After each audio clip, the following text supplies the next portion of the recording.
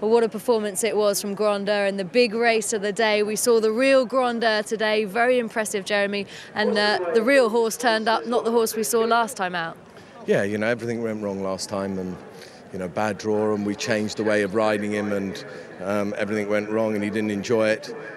To be honest, I don't think too much has gone right today. There's not enough pace for him, and yeah, look, I'm thrilled that he's won, but I'm slightly disappointed he's made such hard work of it. But I'm thrilled that he's won. That sounds strange, but, to me, he's a better horse than what he's taken on today. But most probably, Ryan said the pace wasn't quick enough for him, and, he's handier than most probably is ideal, but he's won. That's the main thing. Presumably you were expecting him to win by a long way, which means there could be an exciting campaign ahead on the turf. He's never a horse that's going to win by a long way.